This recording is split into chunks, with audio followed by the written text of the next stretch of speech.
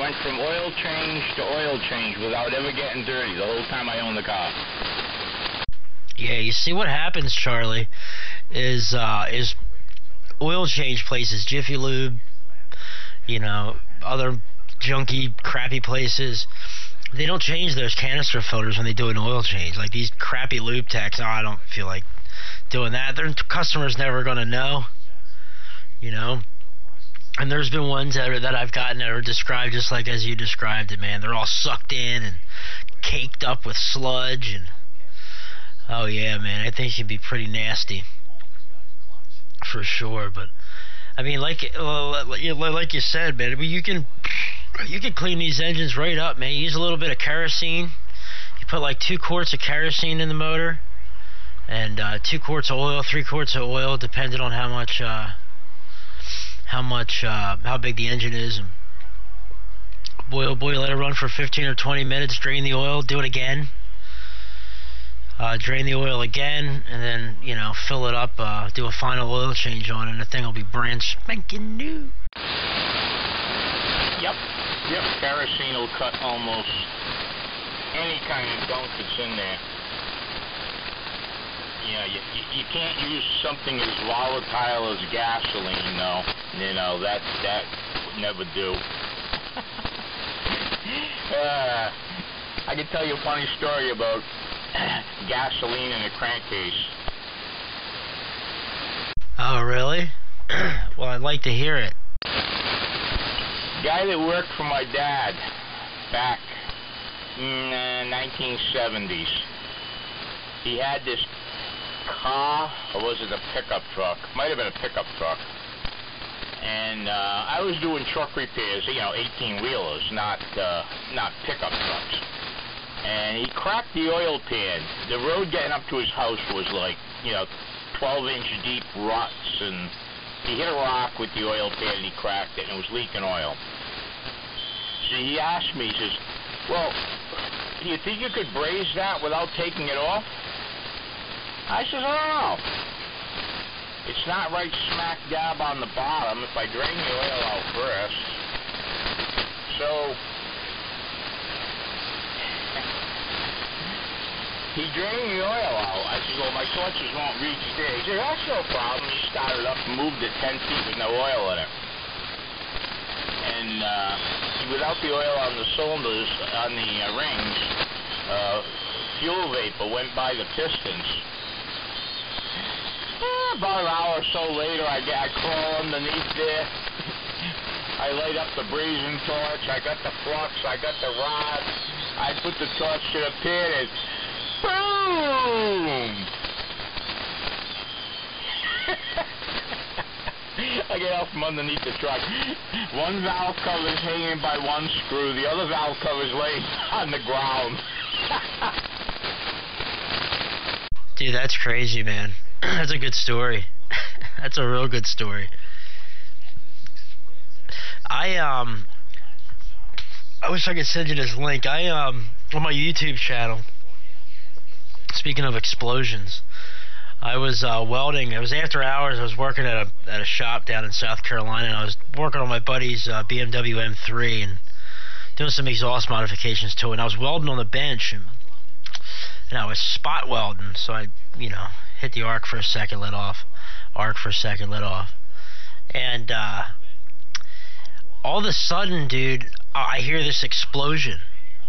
And I throw my mask up and the trash can's on fire. I'm like, what the hell just happened? So I'm like, yo, let's check the security cameras, because we had a security camera that picked up the whole shop. And caught it right on camera, dude. You see a perfect arc from this, the spark, like a basketball, go right into the trash can, dude, and boom, the whole trash can blows up, like papers and everything go flying everywhere. You'd have thought it was maybe staged. You see my boss running across, going to go grab the fire extinguisher. But it's on my YouTube channel, man. If you guys know where my YouTube channel is on YouTube, it's on there if you want to go see it, man. But yeah, that was the only time I ever blew it. Well, that was the only time I ever blew anything up accidentally at a shop. I made a couple oxygen and acetylene bombs in my time. Good, Jim. Make a transmission. Oh no, I'm cool, man. I'm just listening out. Yeah, not much going on here, which is a lie, actually. But I'm thinking about what I have to do to get the computer hooked up to the big screen here, so I can watch the game tonight. You gonna be watching the game, Charlie?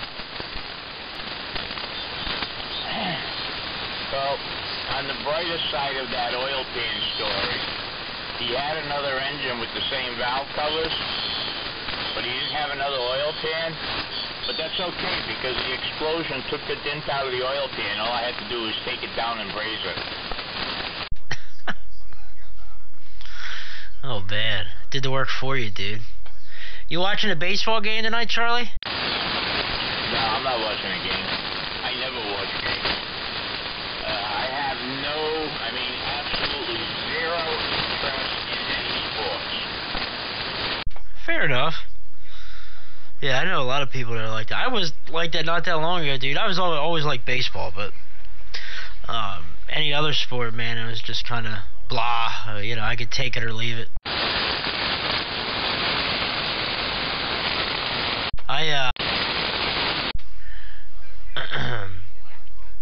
I'm just happy it's the weekend. Like tomorrow's Saturday. I have off on Sunday. It's gonna be always looking forward to the weekend because I am fat and lazy. When we were kids, in the 60s and 70s, my brother and I, the only sports we were interested in was Formula One and stock car. I don't even think it was NASCAR. I don't even think they called it NASCAR back then. Yeah, they call it I think it was still NASCAR, but everybody called it stock car racing. Nobody referred to it as NASCAR or Winston, or people a lot of referred to it as Winston Cup. I used to be big into NASCAR, dude. Back when Mark Martin was still racing, he was my favorite driver. And when he retired, I just lost all interest. I couldn't find interest in another driver. Things were changing in the sport, and I guess the sport was getting a lot younger, and I just had completely lost interest. I used to go to Dover twice a year. I went to the spring race and the fall race every year. I got a stack of ticket stubs in my little lanyard I used to wear around my neck. I got a bunch of pins from all the races I used to go to. Only ever been to Dover. But Dover's only a little over an hour from me, so we're real close, man. And that was the first time I ever got smashed in public underage. Oh man, I remember my sisters and I were in the parking lot. I was like 16, you know what I mean?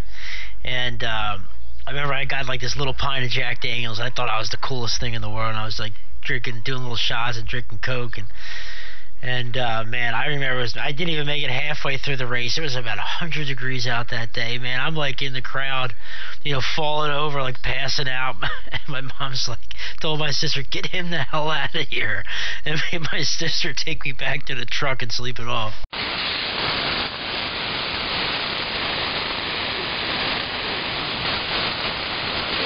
you getting all this lightning static down there, Kurt?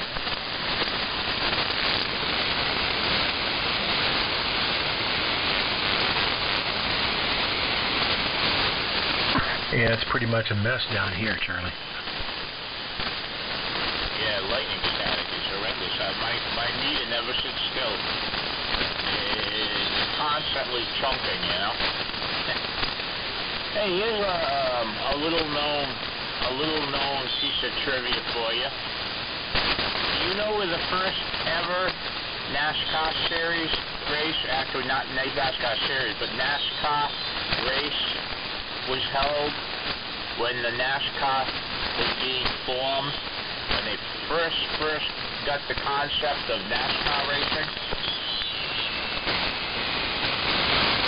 Well, I have no clue. A little track in Rhode Island.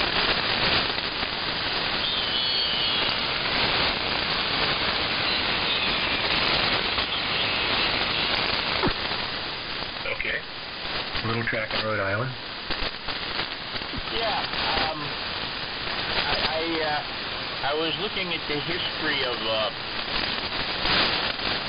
a drive-in theater that I used to go to when I was young, up in Cumberland or Lincoln, somewhere up in that area, North Smithfield, and they gave the history of, you know, the drive-in was made after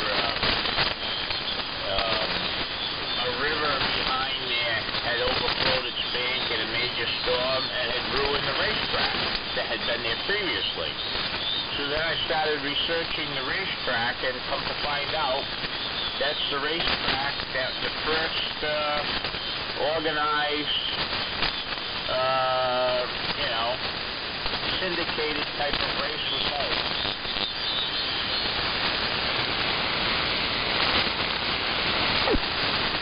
You know, when I first moved here from Texas, we lived in Oxon Hill, Maryland.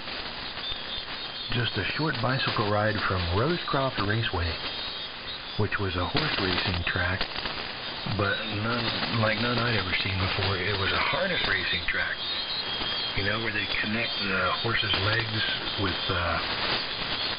leather straps. Both legs on the left are connected and both legs on the right are connected, so they have to trot. You know, they don't run like regular horses. They run, you know, kind of funny looking. And they pull essentially what is a little chariot behind them, and jockey riding on a little chariot. And I'd never seen the like of it before. You know, when I was, I guess, when 9 years old, we used to get on our bikes and ride over there and sneak in by the stables and watch the horses and the jockeys and watch the races and stuff and smell the beer and the cigar smoke. It's like going to a ball game, only different. I'm back. My cat, like, started fighting another cat in the window of my house. Another cat outside walked up to the window of my screen, and my cat started fighting it. They were fighting through the screen. Like, I run over there, and there's like this giant white cat batting at my screen. That was pretty wild. Better look out. Yeah, cat's lucky I didn't have some in my hand. I'd have smashed its head in. That cat was like 3 times the size of my cat. You'll come home one day and there won't be a screen and there won't be a cat. Yeah, I know. It already happened once. I woke up one morning and I noticed the bathroom screen was pushed out and my cat was nowhere to be found. And my cat was on the 2nd story roof of my house looking down at me meowing. Honest to God, I had it on video. I got pictures of it. It's on my Facebook, but yeah, I woke up in the morning and I'm like, dude, where's my cat? I go outside and there he was, or there she is on the roof. This cat will be the death of me.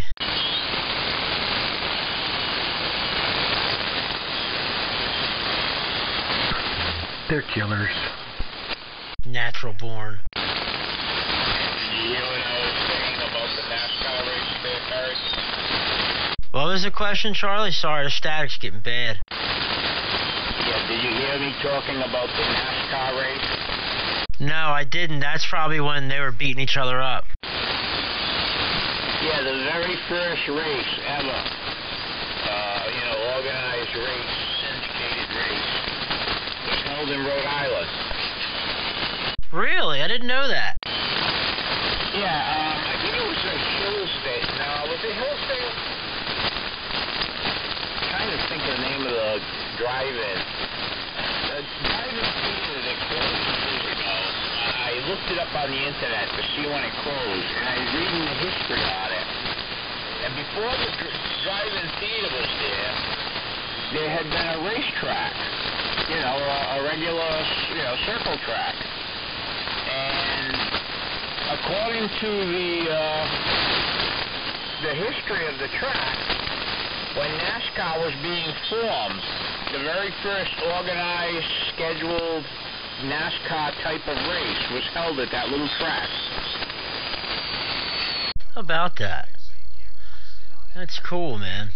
We were just talking about this the other night. Like, what it was maybe last night. Like, what places are famous for? Like, you know, every town almost, you know, is famous for something. You know, there's or a city. You know, there's always something famous from somewhere. Yeah, I'm thinking now. It wasn't Hillsdale. Hillsdale was down near Quantum.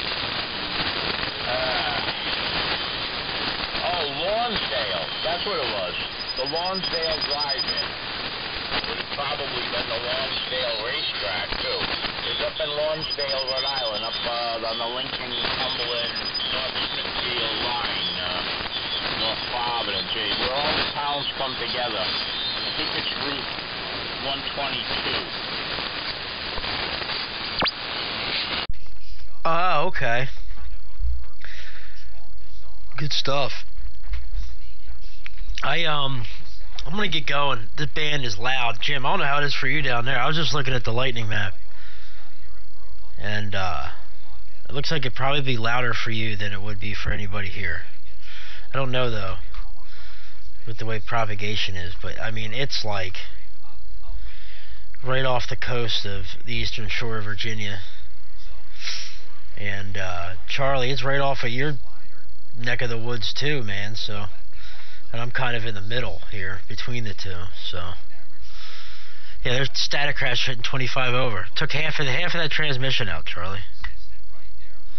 So we're gonna bid adieu, and hopefully conditions will be better when I wake up in the morning for the old military radio net at 5 a.m.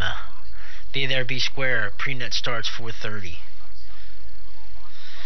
7-3, Jim, Charlie. We'll be listening. We'll be sitting here scanning the interwebs. It's too loud for me now. Too loud for my young ears. W3MMR. Free Perry. Have a good night. Maybe we'll pitch in the morning. Maybe we won't. 1XZW. Maybe we will. Maybe we won't. Exactly. Exactly. Yeah, it's beautiful outside right now. I went outside for a couple of minutes just before I came down here. It was very comfortable out there. In fact, it was pretty comfortable at 4 o'clock this morning when I was out there. I think I went out at 3:45 this morning. It was like 61 degrees. Perfect for t-shirt and shorts. Hey, 7-3, Perry. Maybe I'll catch you in the morning. If I can guide myself up out of bed. I'm going to try to. I'd like to tune into that. And Charlie, I'm starting to hear you better down here. But Perry's right, man. There's a lot of lightning crash. I'm looking at this big storm off the coast here, right off the eastern shore of Virginia. There's a lot of activity down there. A lot of red, a lot of flashes going on, man. And it's a mess. The fish finder is just about a solid wall of purple. So, I guess it's as good a time as any. I've got to get ready for this game. I've got to hook up my wife's laptop to the big screen here and get dialed in. I think they start at 7:30. So, 7-3 Charlie, and catch you tomorrow if you're around. Nice working you again. And we'll catch you later. N1XCW and W3MMR, KM4XG, 7-3.